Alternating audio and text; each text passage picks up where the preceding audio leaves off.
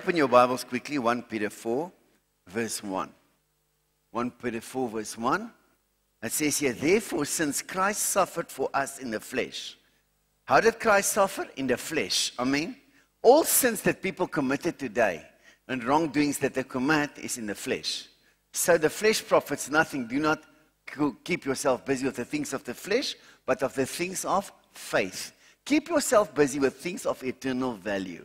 When you keep yourself busy with things of eternal value, Satan doesn't like you, but don't worry.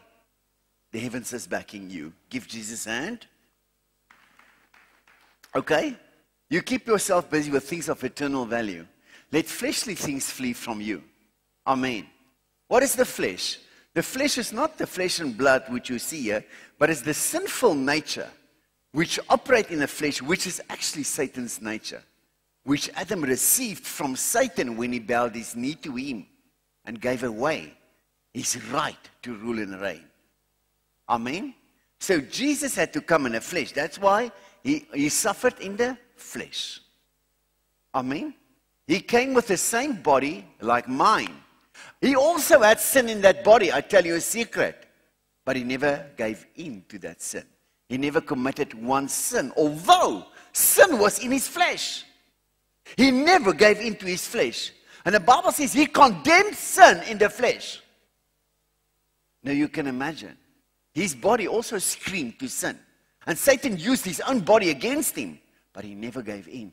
He was a father pleaser. Give God a hand. That is what's making Jesus so special. He had a body like mine. There was no difference between his body and my body. Zero difference. The same sinful desires I had, he also had. As a young man of age 30, you know what your body wants to do. Full of sin. The sinful nature, the fleshly nature is the sinful nature within the flesh.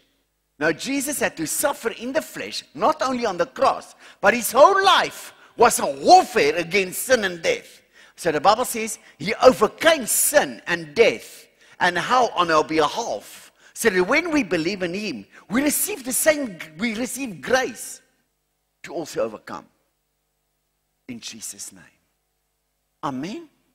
Now I need to tell you that, and if you don't like it, I'll tell you again, I'll give you scripture. He who knew no sin became sin. Give him a hand. If you know sin, it means that you have married sin. So now he who didn't know sin, the Bible says Adam knew his wife and they begot a son. Now he who knew no sin became sin. Amen. He didn't marry sin. He didn't love sin. He became sin on your behalf. He received a body like yours. He was born from the womb of a woman, which also had a sinful body. And he came into the world with a body like yours, but he never gave in to the desires of that body. Give God a hand for Jesus. Okay, now listen to this. Therefore, since Christ suffered for us in the flesh. How did he suffer in the flesh? Well, on the cross. But before the cross, he suffered his whole life. He never gave in to sin. You know, it's easy to say yes to sin. But it's another story to say no to sin. And Jesus didn't do it in another man's grace. We live the life that we live in the grace that is available to us in Jesus. But Jesus worked out his own righteousness. Awesome, huh? So the Bible says he cried with loud cries to the one who could save him from death. So how are you saved from your sin now? By fighting your sin? By having faith in the one who has conquered your sin. Give God a hand for him. How will you get rid of your sin? Well, by focusing on Jesus, looking unto Jesus, and forget your sin. Give God a hand. Amen. Say to God next to, don't be so conscious of sin and the devil. Don't be so sin conscious, but be Jesus conscious. Look unto Jesus, the author and the perfecter of your faith. Amen. He is the author of your faith and is the perfecter of your faith. How will you get rid of your sin? By looking unto Jesus. What do we call that? Very, very uncomplicated faith. If you look unto Jesus as a solution, that is called faith. Don't think faith is believing, because the devil also believes and he shivers in fear. So, you look unto Jesus as your solution. You're an alcoholic. Who can save you from that? The Bible says, no drunkard will enter the kingdom of heaven. He will go to hell. You're in trouble, man. My Bible is clear. A drunkard will not enter heaven. He will go to hell. Who will deliver such a man? Paul said, not Paul, the Holy Spirit in him said, praise be to Jesus. Amen.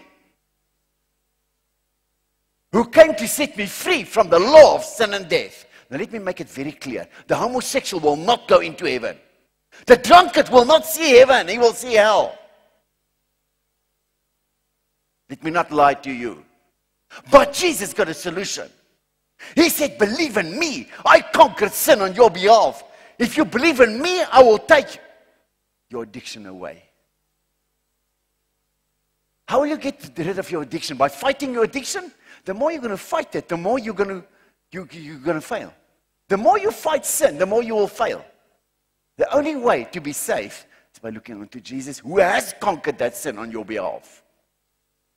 How do you know, Pastor? You don't know what I'm going through. I'm smoking. I cannot get rid of it. Pastor, do you know how I feel? I also smoked. And I also use alcohol. I know the feeling, man. But I had faith in Jesus to deliver me. And he did so. And after that, I prayed for many people. A very simple prayer of faith. And they got free from alcoholism, which all the centers they went to could not save them from. I mean, that's Castle Carriers, that's the new one there at Vitrefie, and I don't know what else.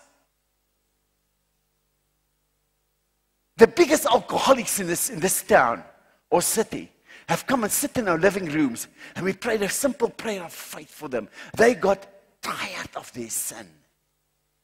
A simple prayer of faith has set them free, because our faith is in Jesus the Christ, who has conquered death and hell on our behalf, so that we can look unto him and receive the greatest of grace that we need to conquer. And I tell you, anyone can be saved and can be free. The worst homosexual can be free. The worst drunkard and drug addict can be free.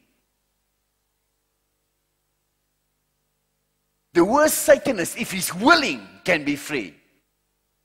But most of the time, they're not willing. They love their devil.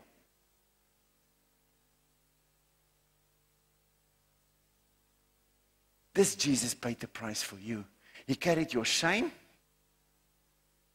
Come on now, what a shame it is to be addicted to something you cannot leave. Some people are chewing their nails. It's as addictive as drinking liquor. You get them. You got no nails. They eat their own fingers, man. Come on, you're not allowed to eat human flesh. It's as addictive as alcoholism.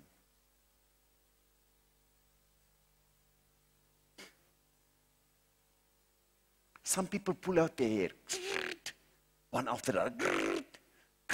You get these women, they are bold. They pull all their hair out. Why? You know why? Because they are rebels. They don't want to submit to their men. And that demon in them pull out all their hair, because their hair is a covering and a sign of their submission.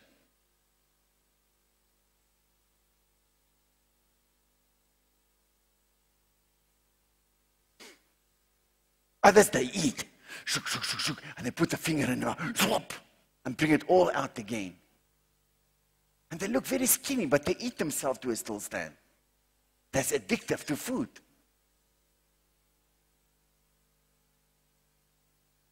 Jesus came to set you free from that shame. Give him a hand. Amen. Now you need to arm yourself with the same attitude. Amen. God is helping those who want to help themselves. He cannot help a person who doesn't want to help himself. If a person like is smoking, how can God help him?